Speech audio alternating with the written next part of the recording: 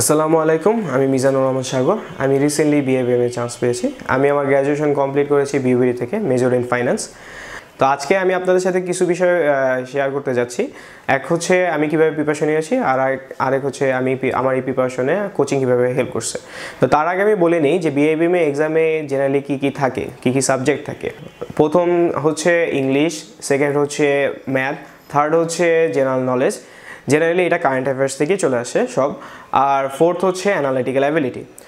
তো আমার পার্সোনাল পার্সপেক্টিভে যেটা হচ্ছে, আমার মতে হচ্ছে ভোকাবুলারি এবং রিটেন সাইটে ফোকাস দেওয়াটা সবচেয়ে বেশি জরুরি। কারণ হচ্ছে ভোকাবুলারিটা আপনাকে ডাইরেক্টলি ইনডাইরেক্টলি 40 মার্কে যে ইংলিশের পার্টটা থাকে সেটা আপনাকে হেল্প করবে।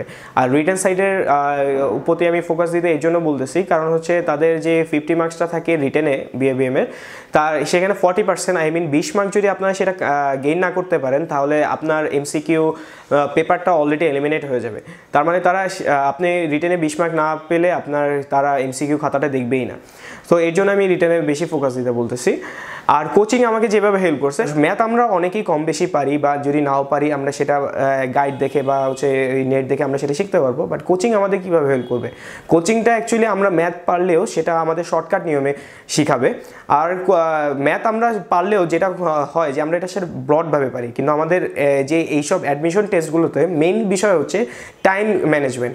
সো কোচিংয়ে পড়লে সেটা হবে যে আমাদের ম্যাথ কীভাবে শর্টকাট নিয়মে করা যায়, টাইম বাঁচানো যায়, সেটা আমাদের শেখায়। তারপর কোচিং আরও আমাদের, যেমন আমি মাস্টার একাডেমি যেখানে আমি এখানে পড়তেছি, তো মাস্টার একাডেমি আমাকে যেভাবে হেল্প করছে, ম্যাথ তো এখানে করায় শর্টকাট নিয়মে, এটা তো অ্যাজ ইউজুয়াল। তারপর হচ্ছে এখানে গ্রুপ স্টাডি খুব ভালো মতো করে। মাস্টার একাডেমিতে আরেকটা সুবিধা হচ্ছে যে এখানে একবার ভর্তি হওয়ার পর যতক্ষণ না পর্যন্ত আপনি চান্স পাচ্ছেন কন্টিনিউ করতে পারেন উইদাউট এনি নিউ রেমুনারেশন। তারা প্রত্যেকটা টেস্টের আগে কিছু অ্যাসাইনমেন্ট নেয়, তো এই অ্যাসাইনমেন্টটা আমাকে খুবই হেল্প করছে। তো এতক্ষণ আমি এই ভিডিওর মাধ্যমে আপনাদের সাথে আমার খুবই ক্ষুদ্র অভিজ্ঞতা শেয়ার করলাম। আশা করি যারা BIBM-এ অ্যাডমিশন নিতে চাচ্ছেন তাদের জন্য এই ভিডিওটি কিছুটা হলেও সহায়ক হবে। ধন্যবাদ।